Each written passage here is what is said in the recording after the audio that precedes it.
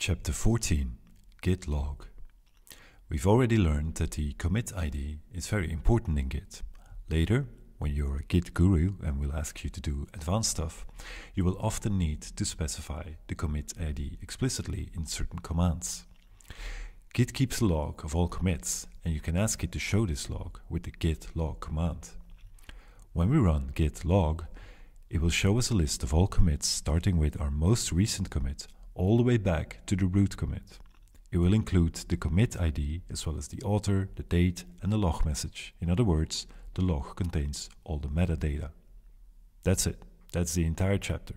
There are more things git log can do, but for now, I just wanted to introduce the command as we will be using it in the next chapter when we talk about labels in Git.